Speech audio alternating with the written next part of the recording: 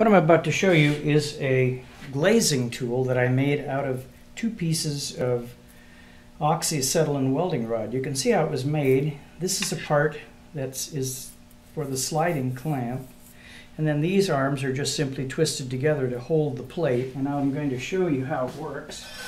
You hook the plate in here like this, you push this down like this, then you dip the plate in the glaze, hold for a second, drain.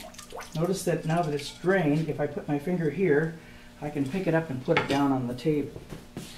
We do the next plate.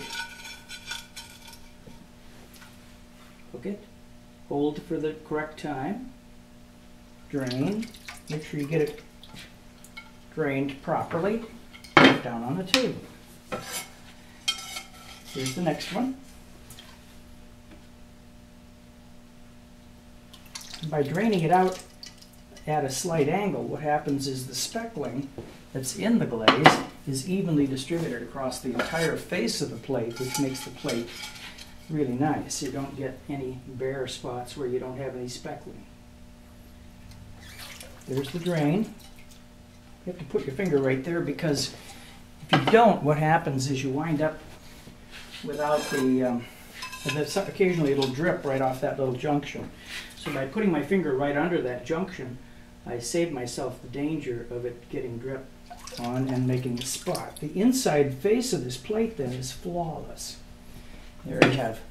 That's already 5 plates.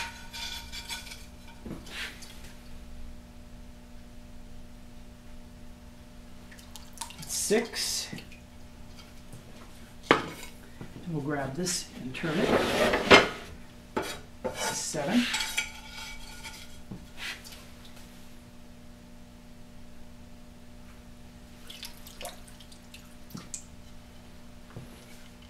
Here's 8.